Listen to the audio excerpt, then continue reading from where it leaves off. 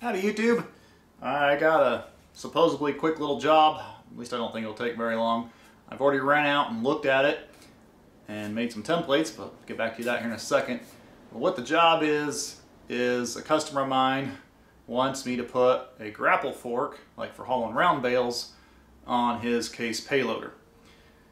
A little bit of a unique situation, type of job that I absolutely love doing. The reason he's putting a grapple on a payloader to move round bales is because, well, they have the payloader, so they might as well get as much use out of it as possible, right?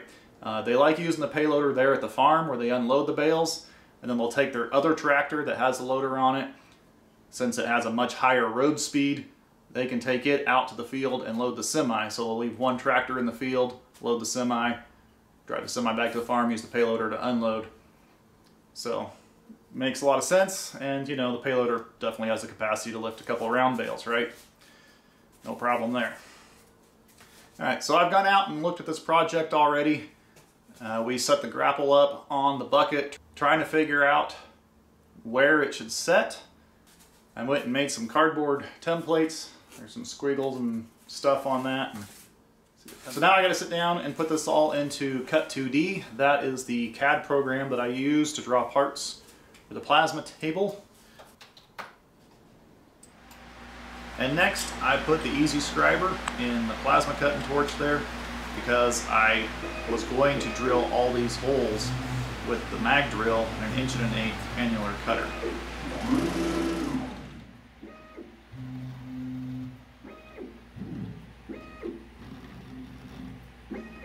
So I went to all the work to make the scribe line tool paths and center punch all of these, got out my mag drill, went to get out my 1 1/8" annular cutter, and lo and behold, I could not find the thing.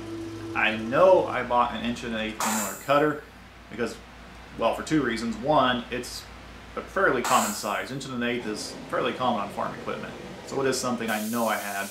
And two, when I did the hard facing and adding reamers to that big dirt auger that I did about a year ago, I know I had an 1 1/8" annular cutter for that project. So I've set the dang thing down somewhere, or else it grew legs and walked off. I have no idea. But my point is, I thought it'd make a lot nicer hole, and it would actually probably be faster just to use the mag drill to put all these holes in this 1/2" plate. And setting up these parts in the mill was just going to be a real pain, so I then switched over to cutting these holes out with the plasma cutter. And I didn't record it apparently, but I did this in a two-step process. I cut the hole at the size I drew it at, and then I made another tool path that was about 30 thousandths bigger than that, and cut the holes again, and ended up really, really nice. I tried just cutting the holes at that 30 thousandths bigger without doing it in two steps, and I ended up with a really tapered hole.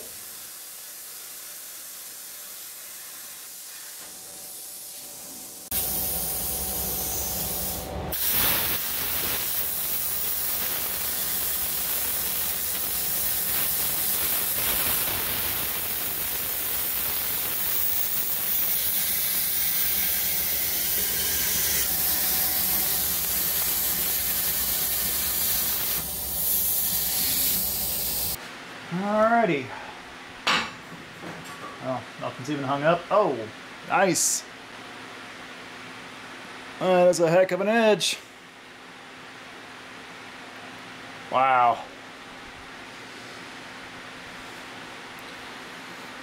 Nice looking hole. A little bit of taper to it, but got us a little bit of play in there. Not much. But I need some play. You don't want that a perfectly tight hole. So, it's like my lighting over here sucks. Well, anyway. Wow. Ooh, that's hot. Hot. Nice.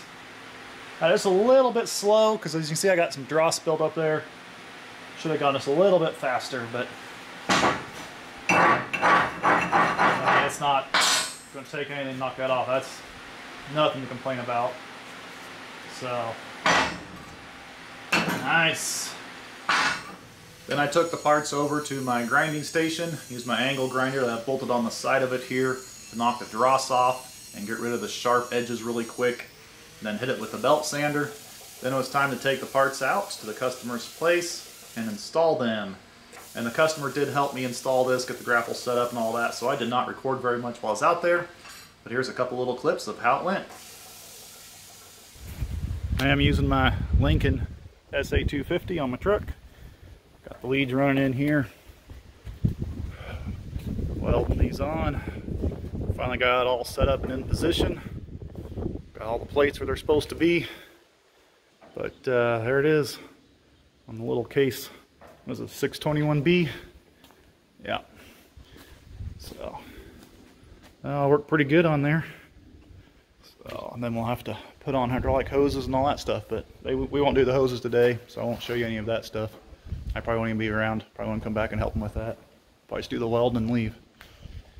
So anyway, that's the overview of it. Now I just got to get back to welding. Just burning in some 7018 on this.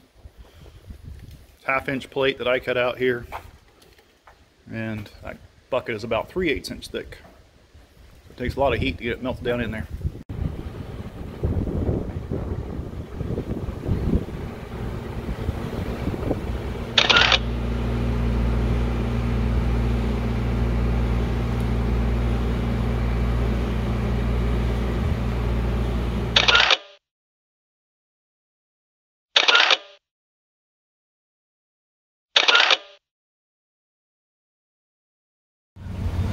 Hope I get home soon because this storm is nasty looking. There's some serious lightning in there, some hail according to radar. I stopped and checked my phone earlier. Don't worry, I don't use my phone and drive. But it is nasty. Starting to get sprinkles on the windshield. I got a severe thunderstorm alert just issued. Holy moly, it's right there. I gotta get home.